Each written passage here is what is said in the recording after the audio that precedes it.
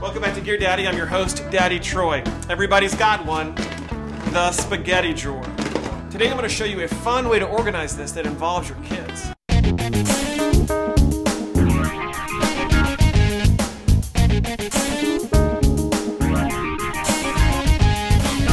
First, you're going to organize the cords, and this is a great chance for you to talk to your kids about things like color, size, shape, and length. This piece right here has a big side and a small side.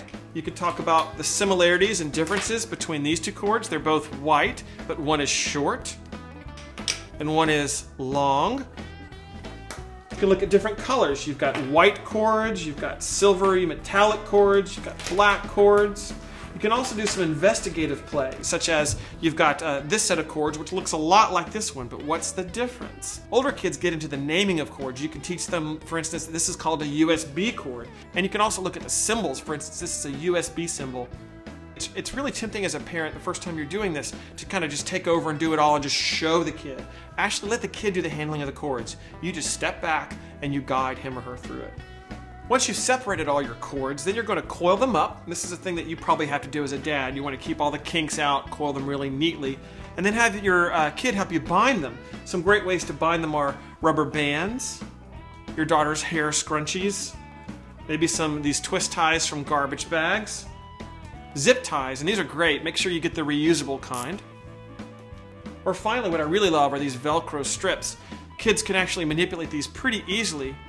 Simply wrap it around and you are done.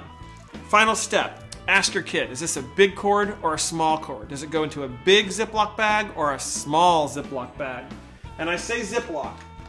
Pretty important that you get the kind that actually have the zipper on them. Kids at this age are starting to develop their fine motor skills, and this is great for their little pinching fingers.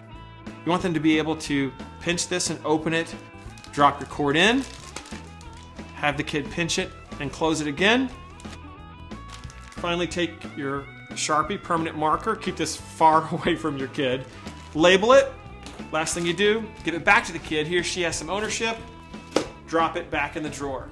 Well, that's it for Gear Daddy, and if you have any comments about this program or suggestions of things that you do with your kids, email me at geardaddy@dadlabs.com, and if I use your idea on the air, I'll send you some serious swag. We'll see you next week. This is a Firewire 800. It is really fast. That's a wrap.